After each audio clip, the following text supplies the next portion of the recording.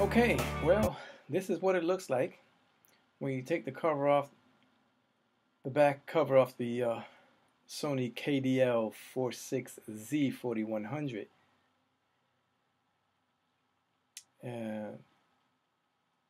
Back here it consists of, the main board, that main board which connects to the T-Con via a TBLS cable, which you see on here.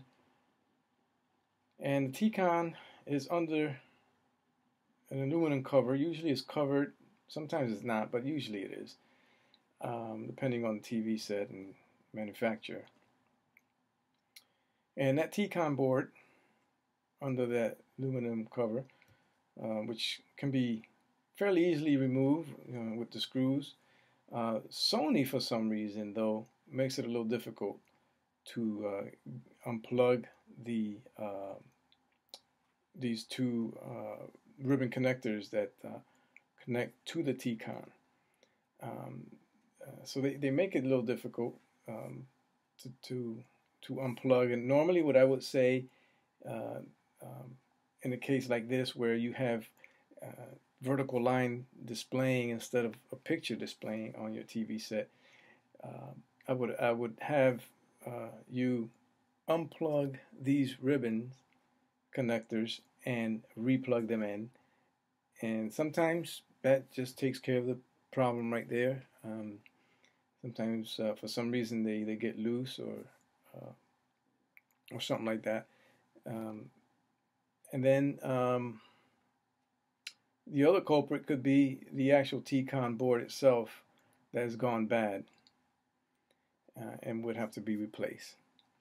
So I'm not going to do all this here today because I don't have the replacement parts.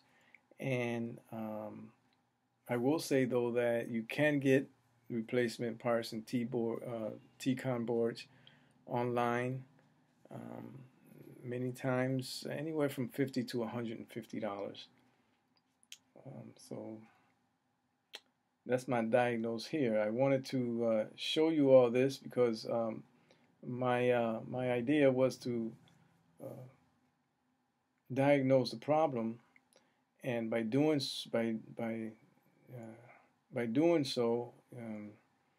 removing the cover and showing you exactly what's behind here and what needs to be done, I thought would be educational and just good knowledge.